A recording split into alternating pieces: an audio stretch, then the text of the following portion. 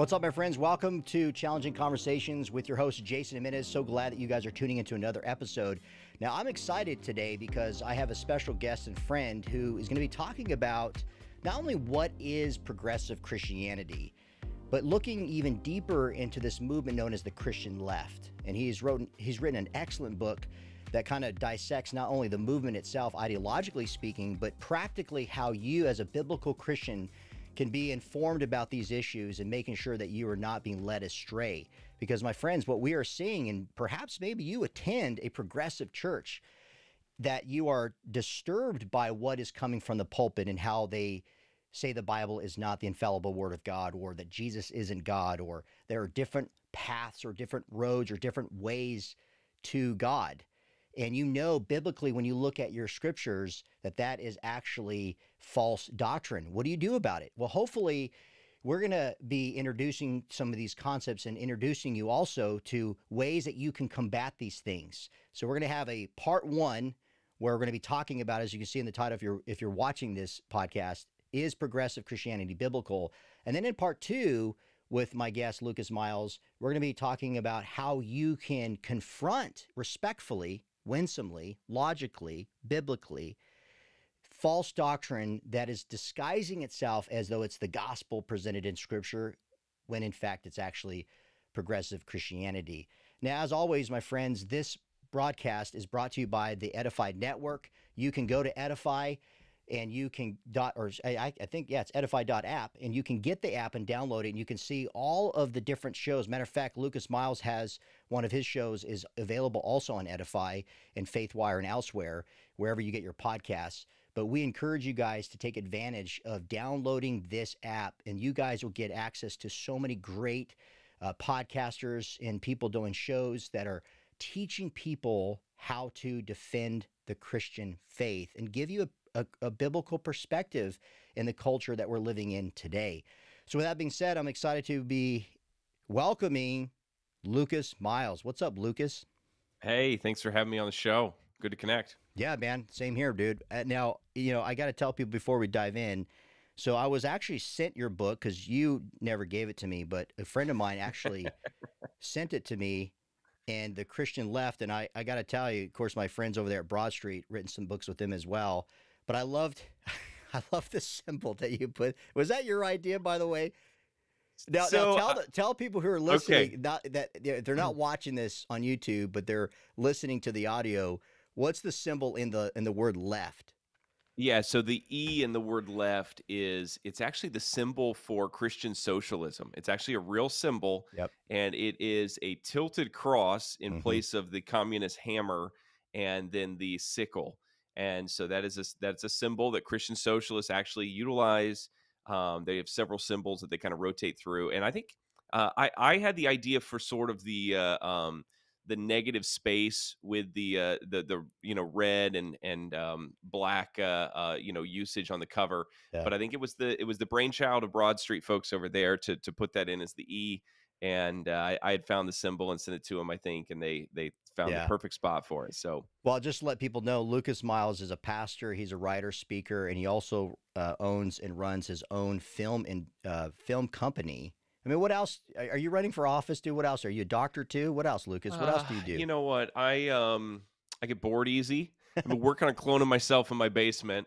It's always, my joke is always, if I'm on an airplane and somebody asks me what I do, if I want to sleep, I tell them I'm a pastor because they stop talking to me. They stop talking. And if I feel like talking and, trying to minister to them or getting to know them or whatever, I'll tell them I'm a film producer or director or something. And then they'll go, oh, tell me more about that. And then eventually leads to I'm a pastor. And then they sometimes stop talking to me, but, that at least gets it started. But I wear a few different hats, but they all kind of blend together in my world, and just been really thankful for some of the spheres of influence God's put us in. Well, so real quickly, before we dive into the topic about is progressive Christianity biblical, and give our listeners, some insight into progressive Christianity, how long you been a pastor? Because I served as a pastor for about 16 years. I did family ministry, and just that was my calling. Loved it. My wife and I loved serving with children, and then we did youth, and then college, and then started family ministry with couples and marriages issues and parenting and discipleship. What about you? Like, what was your background as a pastor? Like, when did you get started? So I actually started preaching when I was 17. We didn't have a youth pastor at the church I grew up at. There was an associate pastor that spent a lot of time with the students, but was really in addition to his main responsibilities. And he really sort of nurtured a pastoral. I think he saw a pastoral gift in me and nurtured that is probably a better way of saying that. And oftentimes when we didn't have a youth leader of some sort, I would step in. I would start speaking, leading Bible studies. They put me, I did some smaller things on Sunday mornings, while I was still in high school. Ended up going to school for philosophy and religious studies, went through kind of secular university, and was, very thankful for that program. It was actually when I first started reading Augustine and some other Hmm. names through some of these philosophy classes. And then did a short stint at sort of an in-house ministry training school with a church in Ohio. My wife and I planted a church in 2004.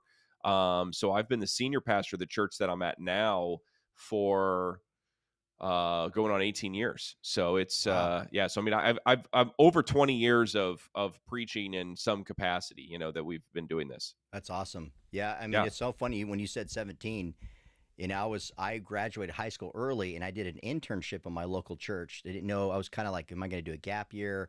A yeah. lot of my family, none of them went to college, so I had some academic scholarships, but no, I didn't know what to do with them, and nobody was telling me what to do with them, and I was kind of lost. And then I had a friend who I was doing some radio stuff, and he said, "Hey, why don't you come over and intern and try it for like a semester or whatever before you decide where to go if you're going to leave, Tucson, Arizona, or whatever."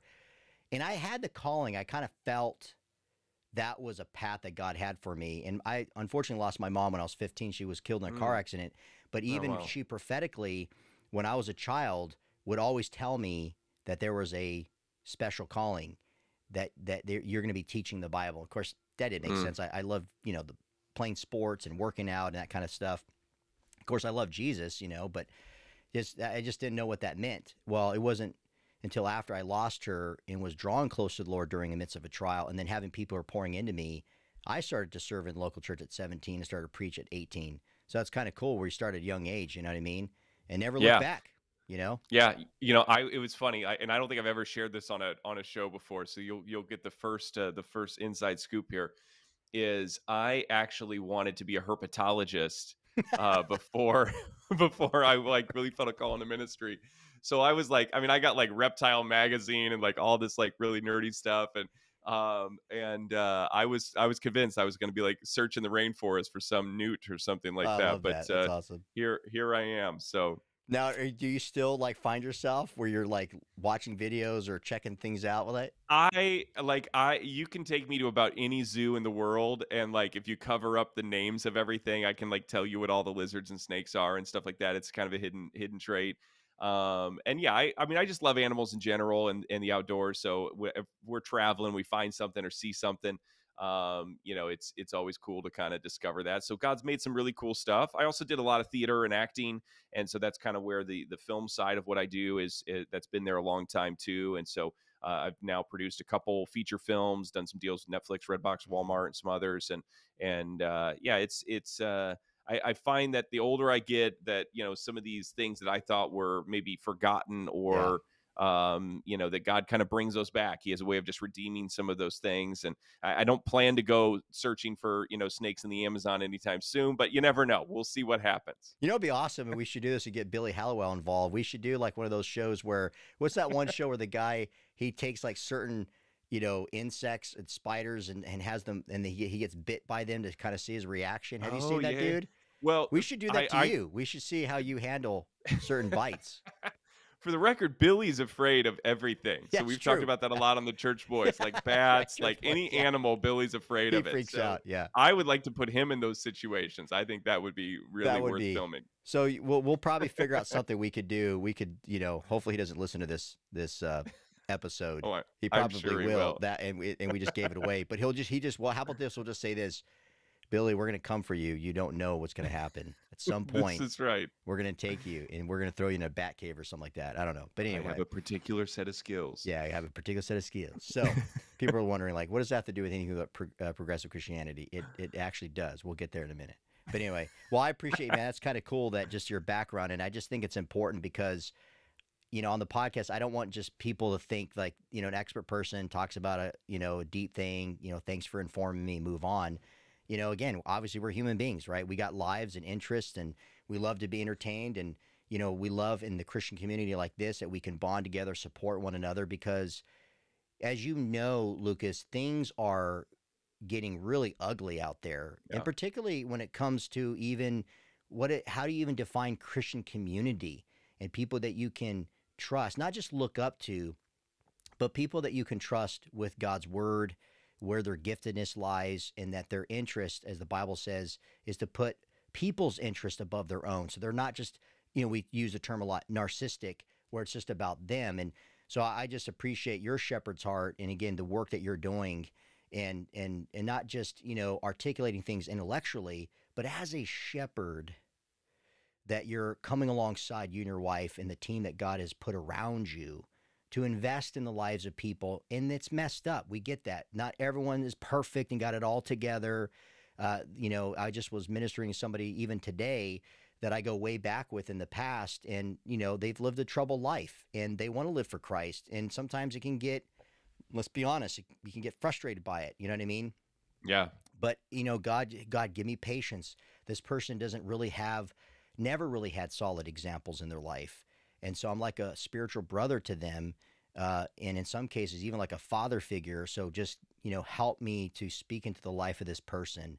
And so I think that's so important, because when we come to this topic, I want our listeners to know that we're just not going to take, aim academically and disprove or dismantle positions Right. that are coming from progressive Christians, because I want people to know, and you and I were just talking before we jumped on the podcast, you and I have several friends who are progressive, or on the left, and, we get into rigorous debates, but we're respectful. I learn a lot from them. I understand where they're coming from. So I'm not just reading a textbook. I know you're not just reading a textbook. So what I wanted to start with on this particular episode, before we defined what progressive Christianity is and look at what distinguishes them, if you will, from biblical Christianity, I noticed recently there was something that you had said in regards to progressive Christianity / the Christian left. And you said, quote, "It's really damaging. It is antithetical to the gospel and certainly heretical." And you said it is growing or metastasizing more in the Western church today. What did you mean by that in regards to progressive Christianity? And as I'm sure you explain what you mean by that, give us kind of some definitions here regarding progressive Christianity as well. Yeah, no, I appreciate that. And, I always feel honored talking about a topic like this, um, more because of the flip side. And that is, in order to define progressive Christianity, we also have to define orthodoxy. Mm-hmm. And I think that is something, it's a lost word. If you're not familiar with the term, the orthodoxy just means, right thinking or right belief. And so as Christians, we want to be in a place of right thinking. We want to have right beliefs about the gospel, and anything outside of that, starts venturing into some sort of heresy.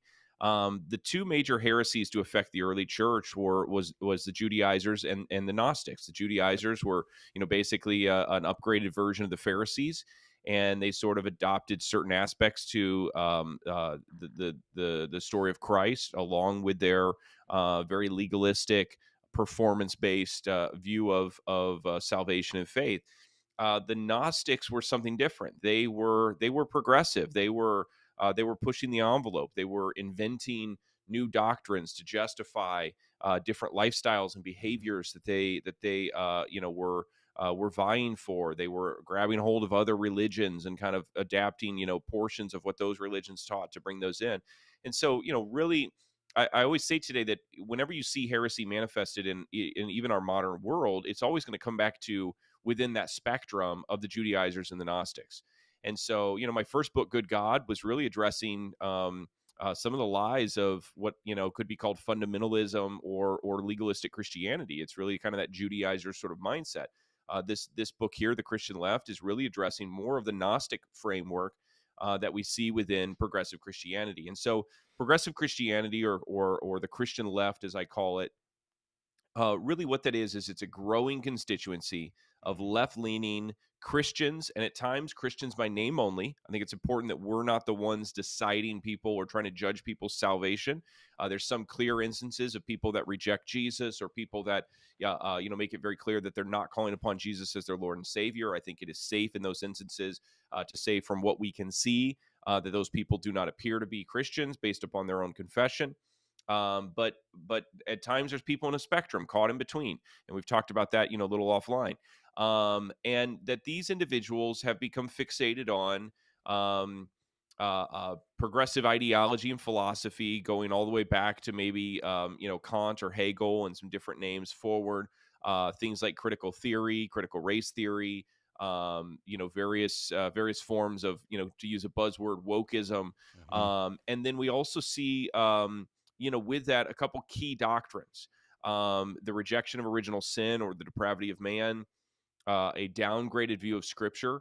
They don't believe, and that really goes back to, if there's any kind of theology geeks listening, I trace that personally back to Karl Barth, who, although I think that he made some great contributions to the faith, he one thing that he's very known for is disconnecting the belief of Jesus, the Word of God, from the Scripture, where Christians, for really up until that time, had always viewed the Word of God and the Scripture and Jesus really as sort of this homogenous sort of entity, that the Word, the written Word, contains both that rhema and the logos, that is Christ. And so Bart disconnected Mhm. that, and although he did that to uplift Christ, in doing so, I think by default he downgraded Scripture, and that gap has only been widened from him to today, where there's a very downgraded view of the Scriptures, to where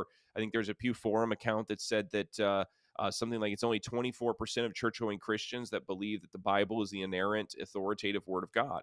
So that means that what is that? 76% of the church believes that the Bible is something less than the inerrant, infallible, authoritative Word of God. And so this is, when I say this is, metastasizing, I mean, the percentages, I think, speak to that. It is spreading. We see it spread from everything from Christian publishers to Christian recording artists that are, going through what they call a deconversion. Mhm. A lot of Christian journalists, pastors who are, participating in supporting things like, critical race theory and critical theory in general, Marxism, and then all the way to our Christian colleges. And so this is something I don't think we should take lightly. I don't think we need to necessarily go on a witch hunt, but I think we need to be aware of what it is. We need to be aware of some of the players that are leading this, and then we need to make sure that the church that we're in, and that, as far as our family is concerned, that we are really growing in an established Christian message. And and I'll stop after this rant here, but Christianity is not a new faith. It's been around for 2,000 years. It's well defined. You and I both have a whole bunch of books behind us that detail what is Christian doctrine, where does it start and stop, and there are some primary beliefs that are imperative for something to be called Christian.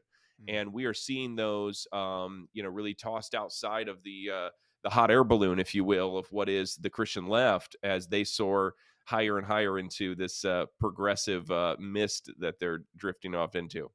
Yeah, I think that's well said, Lucas, and I appreciate it. Hopefully, people listening and watching, they'll have a better grasp into progressive Christianity. And by the way, to all the listeners, we will dive into that. We're going to unpack a little bit about their view of God, their view of the Bible, their view of Jesus and salvation. Now, there's other angles we can take, but those are the primary.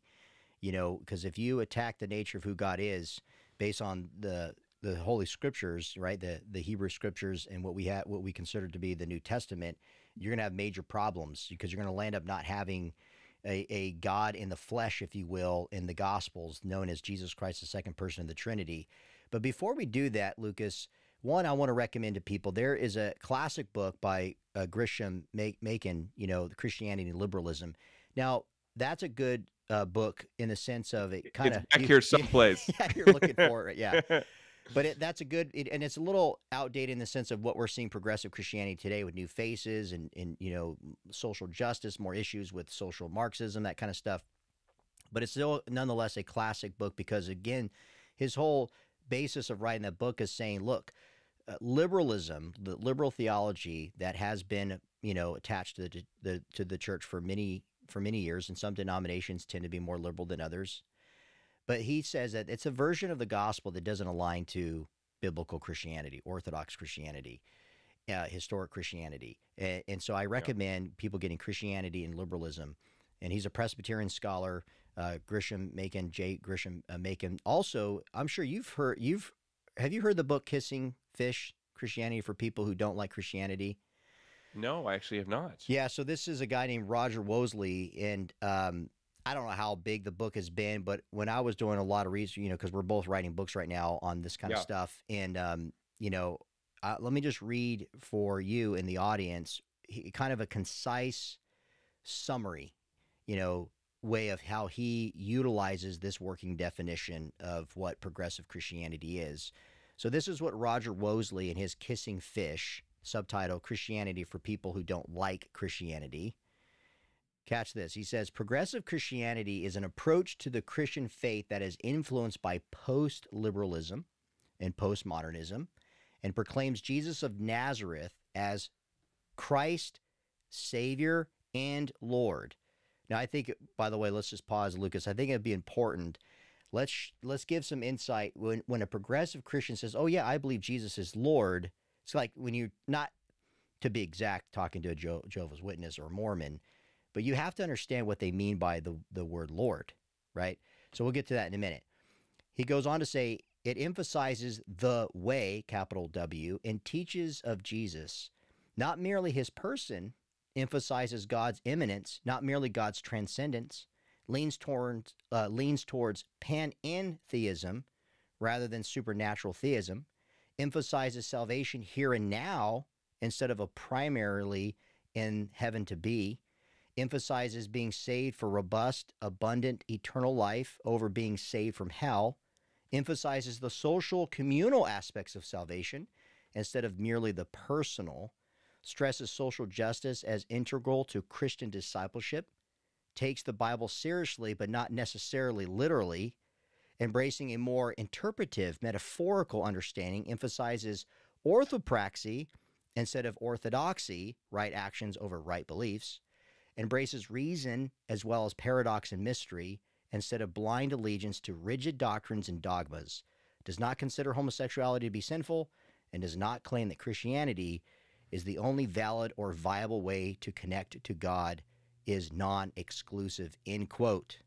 So that's kind of a working definition from Roger Wosley, who is obviously clearly a progressive Christian. Just your thoughts, and that's pretty comprehensive in a summary fashion. Yeah, I mean, look, I think it's fair. I mean, if anything, I think it's more generous and respectful than I think that the times they deserve. Yeah, exactly. And look, I want to be clear. Like, we talked about this before we started. I believe in being respectful towards people. I Absolutely. believe in, even when we disagree with somebody, of never acting in a way that destroys their dignity.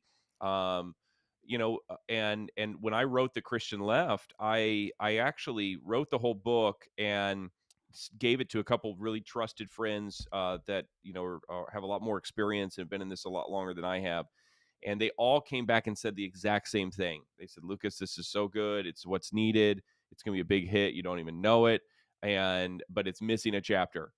And like every single one of them, in their own words, kind of said the same thing, and they all had the same suggestion: you have to name names. And I didn't want to do it, because I was afraid of that. Not because I was afraid of repercussions of addressing these people, but I wanted to be loving. I wanted to be kind, and I think that it's important that when we talk about these things, we recognize that you know those, like, to say something like orthopraxy over orthodoxy. It's true. I mean, he's spot on in that definition, but I think the average person can hear that and go, I still don't know who we're Yeah. talking about or what that looks like. Yeah. And, I'll have people a lot of times that will go, oh, so you mean like Joel Osteen? And I'm going like, no, that's not what I mean. Like, I don't, when I think of the Christian left, Joel Osteen is not somebody that comes to mind. He's maybe not the most gifted theologian, which he would say about himself. And you might not agree with all of his beliefs, but I don't see him and immediately put him into this category. You could maybe accuse him of being Christian light at times, but I don't think that's the same as the Christian left. And so one of the things that helped me was just seeing some of Paul's epistles and recognizing like that he addressed those who were in error, especially those that had influence over his flocks and over people that he was shepherding. And he would make warnings like, look out for Alexander the metal worker, and others that he kind of points attention to. And so I think that this is an important topic. I think that definition is very solid from an academic standpoint. And I think that now the work that's left to us is really breaking that down in a way that people can really grab a hold of that and have a way for that to practically guide where they attend church on a Sunday morning, or what they believe about certain topics themselves. Yeah, and so let's do that. Obviously, the podcast is Challenging Conversations off of my book, and like you, and that's one thing, again, I stress this, Lucas, and I will tell our listeners the same thing. We are to speak the truth in love. That's what Ephesians 4:15 says. And so when we have to name names sometimes, it's what is your intent? And as Paul told Timothy, and this is so important for people, he says, hey, have a good conscience, right? Sincere faith, in a labor of love in how you're presenting things. And so when we do that, it's not to rip on someone. Just recently, because I'd done a video on my YouTube channel not too long ago with Steve Furtick. And, I live in Charlotte. This is where he's based. And, of course, we have a lot of crossover, a lot of friends of his, or, I know, donors who support Stand Strong Ministries who go to Elevation. And so even that, I was very reluctant. And the reason why was because it got to a point where there was so much he had been saying for quite some time. Now, would I put him in a progressive Christian category? Perhaps to some degree. And this is why, because and this whole view here, based on this definition from Roger Mosley, or Wosley, is panentheism, the view of God, right? Because as you and I know, when you do study theology, there are preconditions to how we approach certain subject matters, and it's our view of who God is. Who he is matters in how we interpret the text moving forward on anything, especially, and again, this is a bigger term, the metaphysical preconditions that we have of God's non-moral attributes and his moral attributes, and defining him. And when I say defining him, not that we're putting him in a box, but understanding his characteristics, what he has revealed in natural revelation, special revelation from Scripture.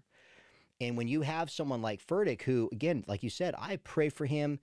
Some of his leaders I've known, they're friends of mine, they're buddies. We text each other.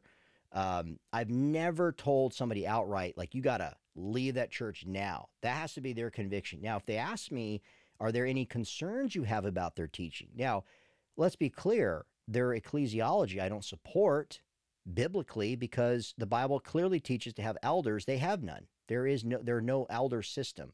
You and I, both as pastors, when we have served, and we have elders. We have, you have not just an advisory board, but there's an accountability. Those are also shepherds. So there's not just this celebrity pastor, this primary guy. I'm not saying everything he teaches is false, but when he teaches, catch this, Exodus 3:14, when God told Moses, remember the great self-existent, I am that I am who I am, the self-existence of God. He tells his congregation, when God said that to Moses, he was saying, as I am, you are. Right. And when he says to people that God created us so that we would know that he exists, otherwise he'd be an abstract theory. This is from the mouth of Furtick. Yeah. It's like, okay, when we do have disagreements biblically and you lay them out, we want to do it respectfully. And that's what I want us to do here, because in Challenging Conversations, because I've had a lot of good conversations since then about Furtick, and I've told everybody, I'm not saying that he's a bad pastor. I'm not saying he doesn't love his congregation. I'm not saying that God didn't give him the vision to start the church. What I can point out is this panentheistic view that he's having of God, which actually just coincides with what we just read about a progressive Christian's view. They're not like theistic in their understanding of God. They're panentheistic of their view of God. So let's start with God. How would you go about explaining a progressive, typically, right, a progressive Christian's view of just God in general? I mean, and I think we're kind of identifying here and slowly hammering this out is that there's a spectrum, Yeah, there's a and spectrum. you have some figures that have fairly traditional orthodoxy, who have maybe sort of flopped or folded on issues such as maybe maybe it's something like an LGBT Q issue, or kind of within that gender and sexuality debate, or maybe just initially it's I think the first one to go for a lot of people is a 6-day creation, seventh day rested framework, and then Hmm. it starts kind of adopting they start adopting maybe more of an evolutionary mindset. That to me is a gateway for a lot of people into progressive ideology. And I always say, if we doubt God in the first chapter of the Bible, what's going to prevent us from doubting or revising maybe later chapters that we see? And so, you're starting scripture from already a negative, application or negative framework to what's there. So, typically, what we see within progressive Christianity or the Christian left is that they have adopted, oftentimes they lean a little bit more towards a universalist Hmm. mindset. So, for instance, I was just watching before we jumped on here. I had to run over to pick something up in an office. I was sitting in the waiting room, and they had the Colin Powell funeral service on, and the pastor there in the Washington Cathedral, is kind of making his opening statements, and he makes a statement which seems a very innocent, unless you really are listening for these things. Of This is a church that we believe is for all people, Yeah. and you know if I were to say that in my church, people would know what I mean is everybody is welcome here, and it doesn't matter what your background is, but we have a very specific understanding to what is salvation, what is freedom in Christ, and we want to invite you on that journey with us. And you can come however you are, but we believe that by engaging here and hopefully engaging with God, you're going to leave transformed and changed forever, and it's going to affect your eternity. Um, when I hear progressives say that, usually what is behind that in most cases I find is that there is a sense that all roads lead to God, this universalist sort of mindset, and that Christianity is my preferred way, or maybe Christianity is the true way, but you can find God through these other alternative ways in terms of how you're approaching Him, and He is still sort of in that. It becomes very pantheistic in that mindset. And to me, that goes back to somebody like Hegel, that had adopted, some of those pantheistic views that God is sort of in everything and that all these roads lead to Him.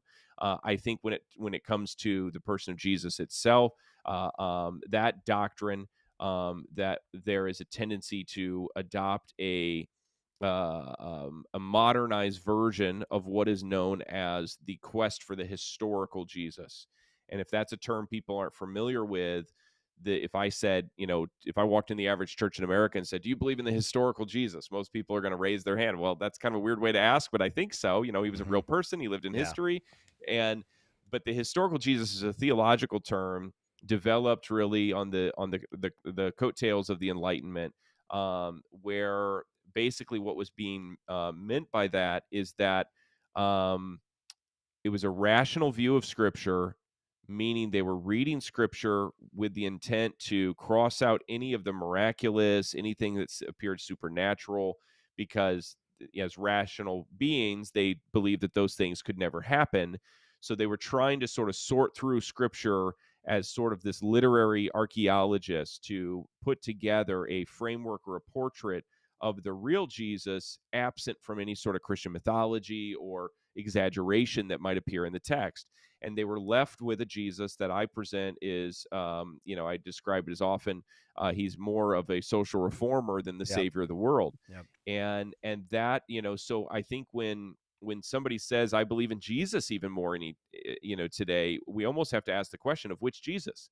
Yep. The Jesus that Arian Christianity supported, who was the great champion of the state, the Jesus of Black liberation theology, that hated white people and supported throwing Molotov cocktails into quote Whitey's storefront, the founder Hmm. James Cone said, or the Jesus that we find in Scripture, who was God in the flesh, who was born of a virgin, that gave his life, that on the third day rose from the dead, victorious, and forever dealt with the issue of sin between God and man. For all those who put faith in him, which Jesus are we talking about? And although there is a spectrum, I think that a lot of these beliefs have sort of they've tainted the waters of the theological understanding of Christ, oftentimes in a way that I don't think is perceivable even by those that are believing it. I don't know as though many progressive Christians, especially those that are closer to the Orthodox fringes than they are maybe say the Marxist fringes of the equation. I don't think that they realize how the history that is behind all of this and how these doctrines have been shaped over time to arrive to where they're at. And so that's something that I really have a passion of helping people work through that, to recognize, like, why do I believe what I believe? Is it because it's biblical, or is it because it's had a genesis in some other philosophy or alternative, belief structure that sort of, found its way into my worldview? Yeah, and so to your point, if for people to understand, when they think of God, like you said, God is more or less could be an abstract theory, could be a spiritual being. Definitely is not manifested in the triune Godhead, right? Of Father, Son, Holy Spirit. The three in one. They Right. deny that because as you pointed out with Jesus, in essence, and this is again boiling it down from the perspective of a progressive Christian, Jesus is not the second person of the Trinity because there is no Trinity. Now he's a manifestation. That's the key word. He's a manifestation of God, right? But he's not God. And so Yeah. for people to understand, they deny the virgin birth. They deny the deity of Jesus. They deny the sinlessness of Jesus. And when you take a huge figure, right, Lucas, on the left, on liberal theology, progressive Christians, is Marcus Borg, who, in his way of taking the quest of Jesus, when you're looking at Albert Schweitzer and stuff, when you're separating Yeah. the historical Jesus from the Jesus of faith or the Christ of faith. See, they start, what they do, and people need to understand, like going back to Lord and Savior, how they interpret those views is not how we interpret them biblically. When we say Lord and Savior, when Thomas said, "My Lord and my God," he's proclaiming, he's announcing Jesus, who is God in the flesh, who conquered sin and death and rose again on the third day. But Marcus Borg likes to take the terminology in the pre-Easter Jesus, right? In the post-Easter, almost like Christianity invented this savior figure. Right. Yep. Yep. And And that's so the belief of a lot of them. Yeah, yeah. absolutely. Yeah, and so I want to read to you Marcus Borg from his book Jesus Uncovering the Life, Teachings, and Surprising Relevance of a Spiritual Revolutionary. This is what Marcus Borg, who passed away a few years ago, he writes, he brings enlightenment, a religious metaphor that many people associate primarily with Asian religions. But enlightenment is central to John's gospel and to early Christianity. More generally, John announces it in a magnificent and thematic prologue to his gospel. Catch this. He says, Jesus is the, quote, the true light which enlightens everyone, who, quote, was coming into the world, end quote. That was on page 197 from his book, Jesus Uncovering the Life, Teachings, and Surprising Relevance of a Spiritual Revolutionary.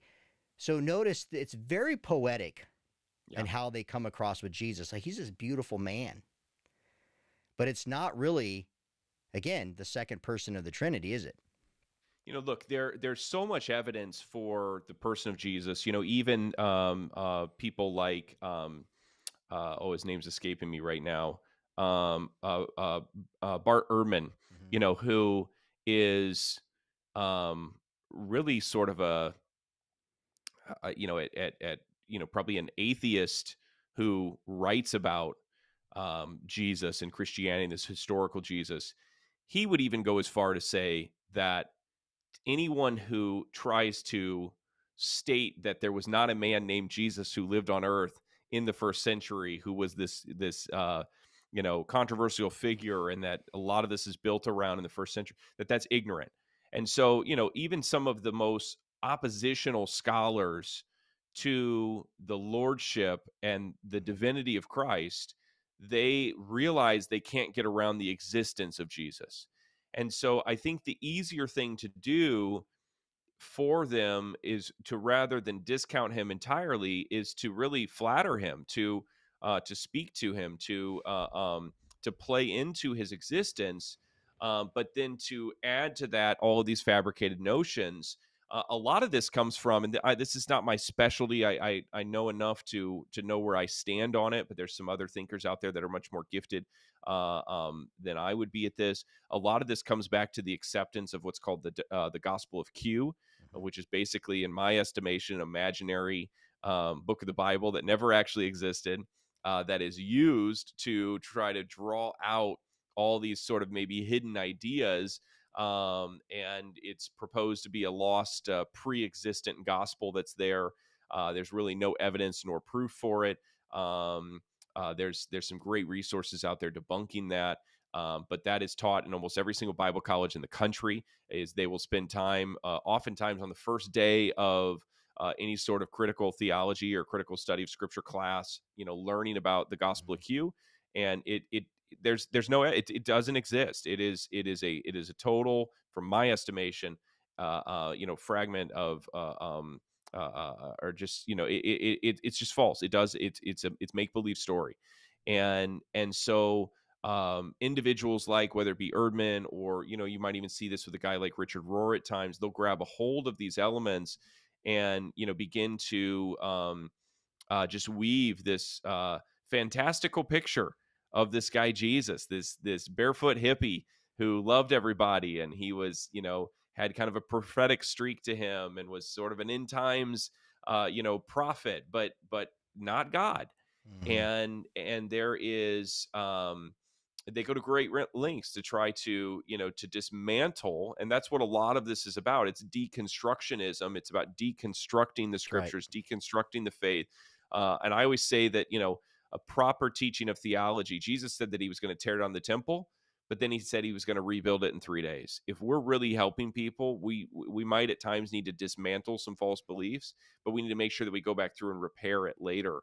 And what we rarely see with those on the left is any sort of repair of theology.